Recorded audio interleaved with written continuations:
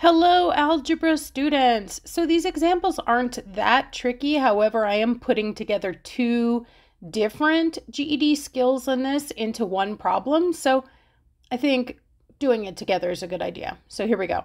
Translate each sentence into an equation. That's the first GED skill I was talking about. Writing equations often comes up on the GED. And then it says, then solve the equation. You'll definitely be solving equations on your GED. Now, will you have problems where you do both of them together? I don't know.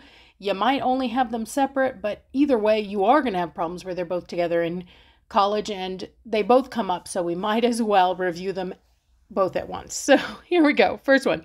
The sum of a number k and 7.7, or 7 and 7/10, is 1.9, or 1 and 9/10. All right, the sum of a number k and 7.7. Let's start with that point, or that part. The sum, we learned that a sum was an addition expression or its simplified answer, as you guys think of it. So some kind of an addition expression, and then the two numbers that they tell us are the ones that we're adding. The sum of a number k and 7 and 7/10. So a number k and 7 and 7/10. There we go. Got that first part. Now this part is 1.9. If it is something, that's another way of saying it's equal to that thing. So the sum of a number k and 7.7 is, it equals 1.9. That was the first thing we were asked to do. Write an equation. Next thing is to solve that equation. Let me get myself some room. So k plus 7.7 equals 1.9. All right, to solve this, I want to get k alone. It's not alone right now. It has that 7 and 7/10 hanging out. It's adding, so I will do the opposite. I'll subtract to get rid of it. I'll do it on both sides. Adding 7.7 and subtracting 7.7 cancel. K's alone just like I wanted. And mixing together decimals and negatives might be a little much, especially while we're trying to master new algebra skills. So I'm just going to go ahead and do this in my calculator. 1.9 minus 7.7, and I get negative 5.8. And now k is alone, so that is the solution to that equation. K equals negative 5.8. Awesome. Next example here. The product of a number m and 8 is 32. Oh, look at me reviewing all the basic ops vocab like I want you to remember it. The product of a number m and 8. What am I saying when I say product? Well, sum is an addition expression, but product is a multiplication expression. Now, I suppose you could write it like this, m times 8, but I wouldn't, because that's not how mathematicians write it. And in fact, in the land of algebra, when you start writing something like that, it actually doesn't necessarily mean multiplication. So the better way to write that, remember, when we're multiplying together a number and a letter, is to write the number first. We call that the coefficient. And then the letter or the variable second.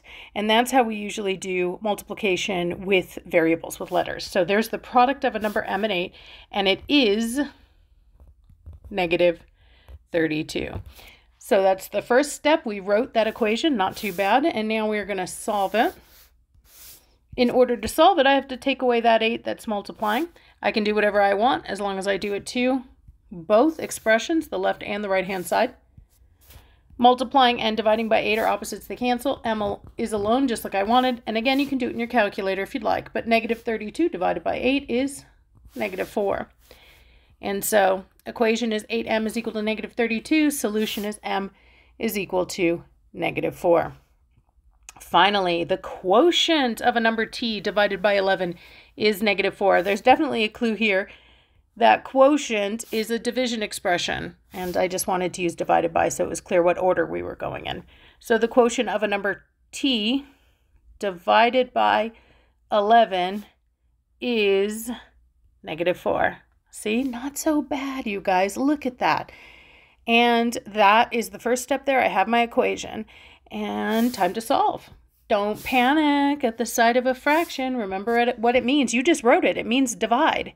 I can get rid of it by doing the opposite. I will multiply the entire thing by 11. I'm a mathematician, not a third grader, so I use parentheses with that 11 up multiplying with the entire expression, and then whatever I do on the left-hand side, I'll do the same on the right. I'm going to balance my change.